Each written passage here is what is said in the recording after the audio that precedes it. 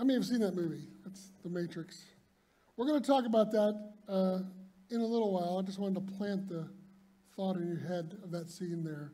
And we're going to come back to that. So Eric was getting ready to head out of town, and I said, who's gonna preach? And he said, I don't know yet. I think I'm just going to do a video, of himself. And I said, I got an idea.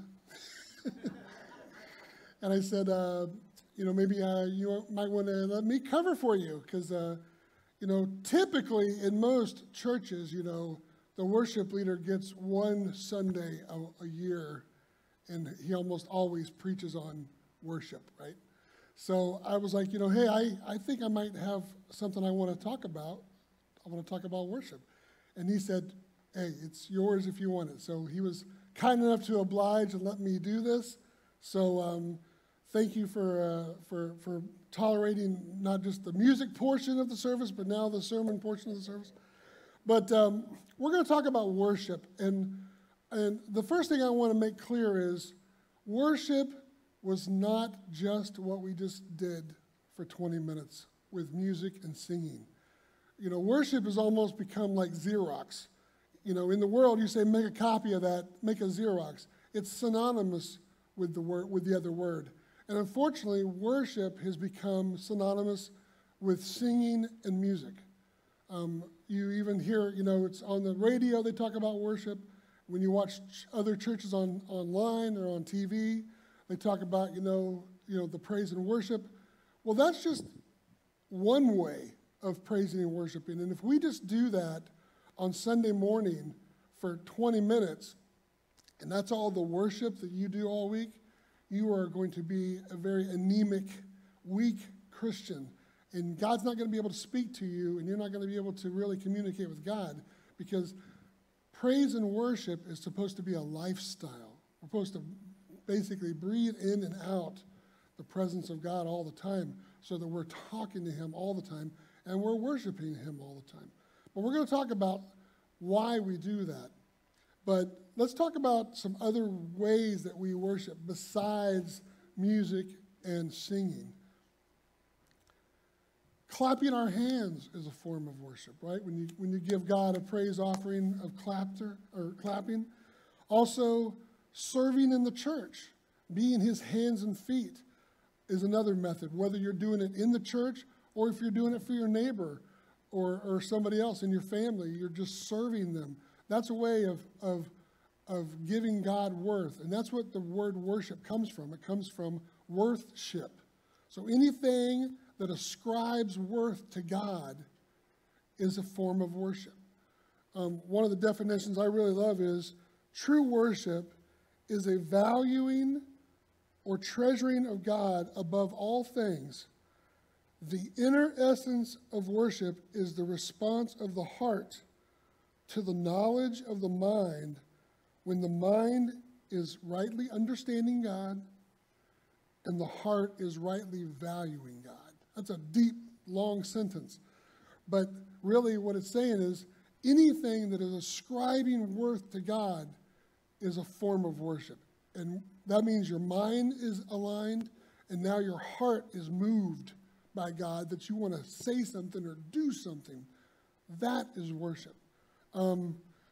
Fasting is another form of worship, and it's all through the Old Testament where people fasted when they really wanted to seek God for something. We're going to talk about that as well. Bowing, showing reverence, right? People bowed before their kings. They bowed before God. They bowed before Jesus. They fell to their knees. That is a way of showing that you are worshiping him. What about some things that you don't normally think of as worship? What if you watch the Buccaneers and Tom Brady, and he hands the ball off, and one of his running backs runs into the end zone, and then he takes a knee and he points up to the sky? Is that a form of worship? Isn't he saying, God, I could not have done that unless you had given me those abilities? He's ascribing worth to God, right? Same thing with a baseball player, hits a home run and he comes around third and he, maybe does a cross on his chest, or he points to the sky, in a way, in a form that is worshiping. I'm not sure which God he might be worshiping, but he is worshiping a higher being than himself, because he's saying that was because of you that I was able to do that. Another form of worship that we don't always think about. So let's say Brian Casey posts yet another picture of a beautiful sunrise on his Facebook page, right? And we love him. But let's say that he puts in the caption, God's handiwork, or look at God's art today or this morning. He's ascribing worth to God. That is worship in the modern day and age of social media. So you can ascribe worth to God at any point during the day or night and show him that you are ascribing worth to him. So worship is in all kinds of forms. It is not just about music and singing, though those are great things. And for me, it's my passion. Music is my passion. But I'm working on making God, Stephen Curtis Chapman has a song, and I love the words because he talks about, that music is his consuming passion. And man, that's me. Music is my consuming passion. But I'm striving to make God my magnificent obsession. He needs to be bigger than this. And that's kind of what worship is all about. So, why do we worship? Well, number one, we're commanded to. It's pretty clear that the Bible tells us that we are supposed to worship. God created us to worship. And we find that one of the first examples of that is in Luke 4, and this is 5 through 8. And it says, the devil led him up to the high place and showed him in an instant all the kingdoms of the world. And he said to him, I will give you all their authority and splendor. It has been given to me, and I can give it to anyone I want to. If you worship me, if it will be yours. Jesus answered, it is written, worship the Lord your God and serve him only. That's pretty black and white, isn't it? A couple more verses that talk about that. Exodus 34:14. We're going way back in the early part of the Bible now. Do not worship any other God, little g. For the Lord, whose name is jealous, is a jealous God. Think about it. Let's say that you spent 6 days, creating everything. And all of a sudden, one of your creations over here decides to worship one of the other created things over here. That kind of worship is reserved for God because he's the creator of all things. So he's basically saying, no. I'm a jealous God. I made all of this, and I'm the only person in existence that's worthy of your worship. So we're commanded to only worship him. Psalm 69:34, we're not the only thing that's told to worship. Let heaven and earth praise him, the seas and all that move in them. And if that wasn't enough, you ought to jot down this, Psalms 148, the whole chapter. He names everything that's supposed to praise him. And I'll just run through these really quickly, but he says, praise the Lord, praise him, angels, sun and moon, shining stars, earth, sea creatures, lightning, hail, snow, clouds, mountains, hills, fruit trees and cedars, wild animals, cattle, little creatures and flying birds, kings of the earth and nations and rulers, young men and women, old men and children. Let them praise the name of the Lord, for his name alone is exalted.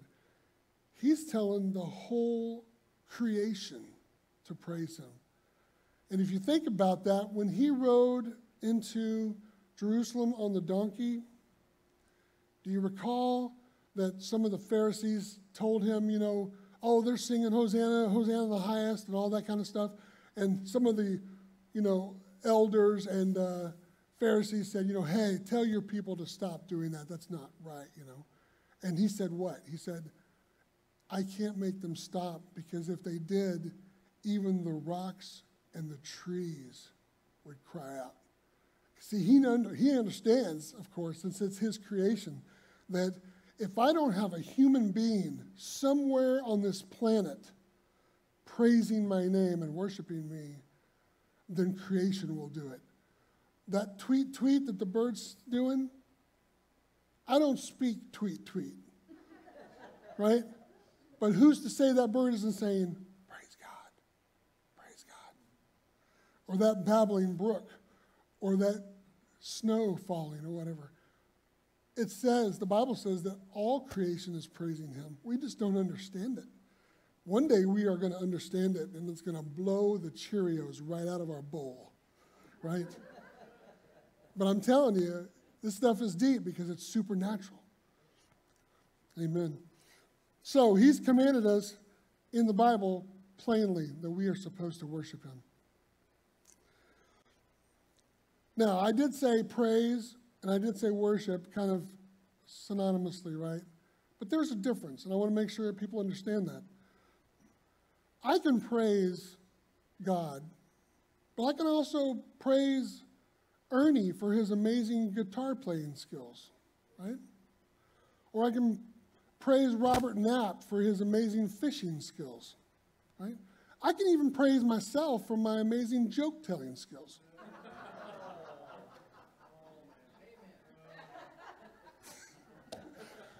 But don't ever mistake and start to worship me, right? I should never be worshiping Ernie or Robert or myself or anybody else, because that is reserved for God, the Creator. So we got to make sure that when we praise people, that's okay, but we don't lift them up and set them on a pedestal or an idol, because that is reserved for God. And we do that a lot today. We are in the land of stars and sports figures and all these people. And we want to keep elevating them up because we want to see somebody that's worship worthy. But they're not. You can praise them for what they do and what gifts God gave them, but never catch yourself worshiping them, even if it's your favorite musician, like I do sometimes. So, a second point. So the takeaway from that is worship is expected by God. Now the second point too, worship is warfare. Worship is not just what we do for God. God uses worship in everyday life events. And we have a couple of examples, great examples in the Bible to tell us where he did that. The first one is, we're going to jump back to 2 Chronicles, but let me set this up for you. King Jehoshaphat. I don't know if you're old like me. Sometimes people say jumping Jehoshaphat. I have no idea where that came from. But Jehoshaphat was the fourth king of Judah. Basically, it was David, then Solomon, and then a couple people who didn't do anything really worth talking about, and then Jehoshaphat, right? So he is David's great-great-great-grandson. That's where we're at in time. I know there's a lot of time in the Old Testament. But what happened was, so he's a king, and everything's going great. Oop, don't touch that. And all of a sudden, these people that lived nearby, the Moabites and the Ammonites, and some of the Immunites, decided they wanted to wage war against the children of Israel. So Jehoshaphat, being a godly man, the first thing he did was he said, you know what? He goes, I don't know what to do in this situation. I'm going to ask the whole nation of Israel to fast and seek God. Can you imagine if the President of the United States, whoever that's going to be after next Tuesday, said that Russia and China, with a few of the North Koreans, are going to wage war against the United States? I'm sorry, but we don't run strategies to handle that kind of thing. That's. But can you imagine if the President of the United States said, I want the whole country to fast and seek God? That's what's happening here. I mean, that's a monumental action to take. God, it'd be awesome if we did do that stuff, right? Wouldn't that be awesome? So anyway, he seeks God, and God tells him through one of his priests, he says, I got it. You're going to be victorious. You're not going to lose anybody. And I'm going to tell you how to do it. So we pick up in 2 Chronicles 20, verse 21 says, after consulting the people, Jehoshaphat appointed men to sing to the Lord and to praise him for the splendor of his holiness as they went out at the head of the army, not behind the army, ahead of the army. And they sang, give thanks to the Lord, for his love endures forever. That sounds like something we've sung before. As they began to sing and praise, the Lord set ambushes against the men of Ammonites. By the way, Ammonites, Ammon, Jordan, that's the modern day Jordan that we're talking about, these people were coming from. He set ambushes against the men of Ammon and Moab and Mount Seir who were invading Judah, and they were defeated. In fact, it goes on after this to say that the kingdoms that surrounded Judah, once they had heard about how the God of Israel defeated these armies, they didn't want nothing to do with the Israelites. And there was peace in the land for a long time because of that one battle, the battle that belonged to the Lord, right? We've sung about that too when he says that the battle belongs to me. Here's another story that you maybe have heard. How many people have heard about the walls of Jericho, Battle of Jericho? So in Joshua 6:2, now this is an interesting one because after the children of Israel came in out of the desert for 40 years and finally were in the promised land, Jericho is the first city that God told them to go conquer. So this is the first city after being in the promised land. And he told them, go, I have given you the city. In fact, that's the first words of the verse, Joshua 6:2. Then the Lord said to Joshua, see, I have delivered Jericho into your hands, along with its king and its fighting men. March around the city once with all the armed men. Do this for 6 days. Have 7 priests carry bazookas carry trumpets of ram's horns in front of the ark. On the 7th day, march around the city 7 times. When the priests blowing their trumpets, when you hear that sound, a loud blast on the trumpets, have the whole army shoot their rockets. No. Oh, give a shout? What kind of battle plan is this?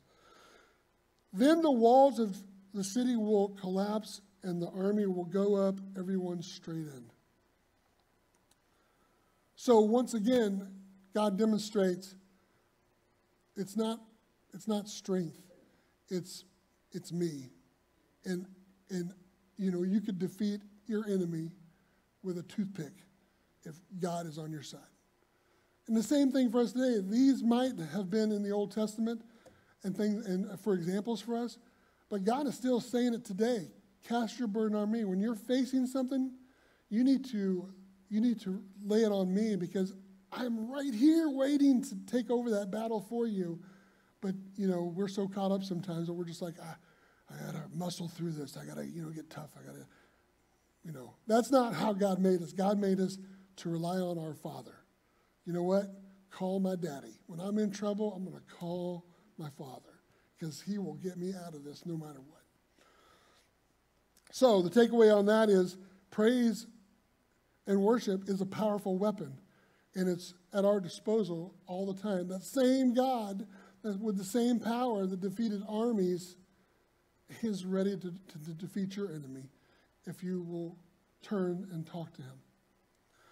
But that kind of brings us to point 3, and I want to do an illustration. This kind of goes back to that Matrix video. Neo had a choice there of taking one pill and life goes on just the way it appears, And this life seems to have everything that you could want, pleasure and comfort and everything. Or he takes the other pill and he wakes up to reality, what the world is really about. And I love the movie because whether these guys knew it or not, they were encapsulating the Christian decision, the believer decision in one movie. And that is, this world is walking around and what they think this is what it's all about. These cars and these houses and these homes and jobs and retirement and all this other stuff, they think this is it. And they got this, they got that much time to do it. But if you're a believer, you know that there's a bigger focus. So I have an illustration here. I'm going to show you. I'm probably going to walk off the camera for a second. So let's pretend that this rope goes out that door and it goes straight up into the sky and it goes past the moon, through our solar system, out past our galaxy and into the universe, and it just keeps going. It's a really long rope, okay? It just keeps on going. Can you pretend that with me? And now let's pretend that this rope is a timeline, right? And let's pretend that this little part right here is our life on earth. There's not a lot there, is there?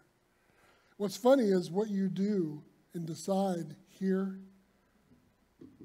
decides all that. And I have some friends that are not Christians, they're not believers, and they think I am crazy. And they like to refer to me as a super religious person because for some reason this God thing and Jesus seem to be like, the center of my universe and everything seems to revolve around that. And I'm really not into all this, It's kind of like the appetizer. I'm ready to get past the appetizer and get to the main course. And my focus is I try to keep it on that and not this. But they kind of look at me as a super religious guy because of my focus. I try to keep my focus on that. And here's the funny part is I like to listen to them sit around and go, well, I'm going to work real hard between here and here, and then I'm going to really enjoy life, between right there and there. Travel the world, and that kind of stuff. And I'm thinking, and what about that? They're not thinking about that. They want to travel the world right there. I want to travel galaxies and universes. You know what I'm saying? Like I said, things are bigger than what we see here. In fact, God says in the New Testament that a good soldier of Christ doesn't entangle himself with the affairs of this life. Right? We have to keep our eye on the prize. We have to keep our focus on what really matters. So, I want to read this next verse to you. John 4:23, this is where we sum up the whole sermon right here. Yet a time is coming and has now come when the true worshipers will worship the Father in the Spirit and in truth. For they are the kind of worshipers the Father seeks. God is spirit, and his worshipers must worship in the Spirit and in truth. Now, Spirit and truth, it makes it very clear that he's saying there's a difference there. So let's talk about the easy one and then the hard one. Truth. I have a virtual Bible. The truth is everything that's written in that book. Do I believe everything that's written in that book? Am I knowledgeable about what's in that book? Do I know about the story of Jericho? Do I know about Jehoshaphat? Do I know about Noah and the ark? Do I know about all these things that he provided for us to reassure us of what he can do, what he's doing, what he's going to do. Do I have the truth? That's the truth. So we have to worship him believing in this stuff, knowing this stuff. Now the tougher one is the Spirit. And I'm not gonna pull punches here. I'm not gonna pretend that everybody that comes to Surfside is a believer.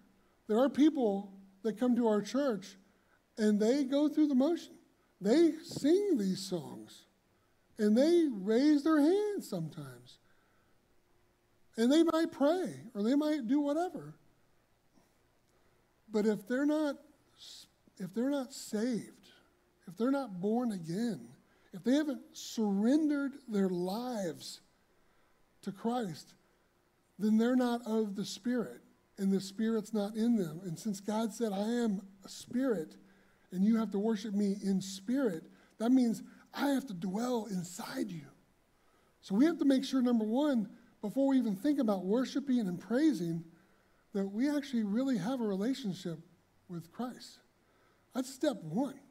The rest is meaningless.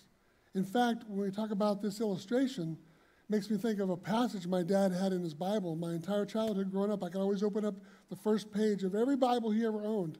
And right there, he always had the same words. And that's why I have it in my head today. And it said, if there is no God, nothing matters. And if there is a God, nothing else matters. Right? So I want to make sure you guys hear that clearly. You got to check yourself out. If God isn't prompting you to worship him, you need to make sure there's a reason why you don't feel him inside you, and make sure we get him inside us. Okay? And you can always talk to any of us from the church afterwards if you want to make sure you're sure. I used to have a pastor who used to say, do you know that you know that you know, right? Because we don't want to get to the end of this little green section and find out that we were just playing a game, okay? This is real. Now, one last point. Why is it that when we have something that we think is amazing, like a sunset that Brian sends us, or a big 12-pound bass that Robert Knapp likes to send me pictures of, why do we want to share that? Why is it that we say, man, I'm loving this experience. I sure wish there was somebody here to share it with. Well, guess what? That's not an accident. That's not human chemical, makeup. God put that inside of you. That is what he likes to refer as completing the cycle of joy. Because when you have something that you love and you admire, you want to share that with somebody else. In fact, C.S. Lewis quoted something about that. He said, I think we delight to praise what we enjoy because the praise not merely expresses, but it completes the enjoyment, right? For some reason, I feel a little bit even better when I share that joke with you, right? You might not feel better, but I feel a little better when I share the joke. Thank you, Don. In fact, in John 15:11, God says, I have told you this so that my joy may be in you and that your joy may be complete. So he knows, if you're embracing, if you're focusing on me, if you're living in the reality of my presence, you will naturally be grateful and you'll want to share that sunrise. You're going to be thinking about God and things. Look at that. Look at those birds. Look at this. I love snow. I don't know what it is. It's God. You just love the other way he's expressing an opportunity to worship. Why do I like something and maybe Johnette doesn't like it? Maybe I love a certain song and doesn't do anything for her. God has given us all things that we enjoy so that we can pass it back to him and complete the circle. I love sunrises. I like to sleep during the sunrise, right? But you know what? But I like twilight. For some reason, that's my thing. Walking outside and seeing the stars start to come alive, I just start praising God. I start, worshiping. He's given us all something, 12-pound bass. Who knows? He's given us stuff to say, thank you, God. That, you're awesome. So I want to conclude with just some one verse, and that's Hebrews 13:15. How do we basically worship? Through Jesus, therefore, let us continually offer to God a sacrifice of praise. And how do we do that? The fruit of our lips, openly professing his name, giving him credit. And do not forget to do good. So now we're talking about acts, right? Words and deed. To do good and to share with others. Complete the circle. For with such sacrifices, God is pleased. That's how you please God. Confess to him his name, give him credit, do good things to each other, and share with others to complete that circle. So, worship is a commandment. That's why we do it. That's why we're supposed to do it. Worship is warfare. It's powerful. Use it. He's at your disposal 24/7, 365. Just remind yourself. And the way you remind yourself, make sure you're on the right focus. Don't be caught up in this. This is going to be gone so fast, it's trivial. So I've left a verse in the bulletin for you guys. I mean, a prayer. If you want to hang on to that maybe this week, at some point you might need to pray. It's just to help us refocus ourselves, because you know what? 10 billion things are going to hit you after you walk out this door. And that's what the devil wants to do. He wants to distract you from everything you heard today. But I want you to think about what your focus is. And I hope that rope illustration stays with you forever, like it has with me. It's been probably the most powerful thing I've ever been shown in my entire Christian life. So, all right, well, let's pray, and we're going to transition back to worship through music. Dear Lord, thank you so much for today and for the people that you've had join us. And Lord, I just thank you for the words that you've spoken through me, Lord. And I pray that your words will not return vain, just like your Bible says. And we just worship you and adore you, Lord, for everything that you've done in this world and in the next that you have planned for us. And we just thank you for these things in Jesus' name. Amen.